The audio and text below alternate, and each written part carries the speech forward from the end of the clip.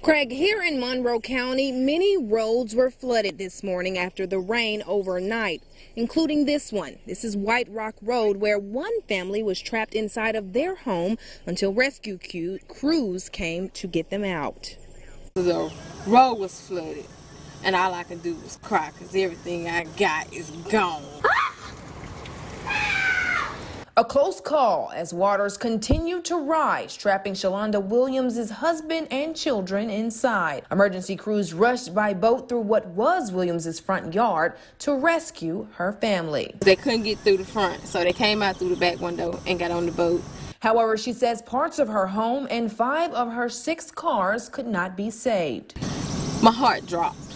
It was over the top of my cars, and it just... Williams said although this is not the first time, it's the worst it's ever been. And according to Williams, rain is only part of the problem.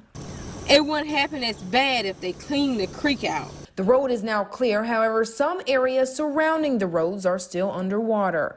Williams said she's just happy her family is safe. Now, coming up tonight at 6, hear from another flood victim who says he almost lost his pets after the water swept them away and almost drowned them. We'll have that tonight at 6, but for now, reporting live in Monroe County, Aaron Wilson, WTVA 9 News.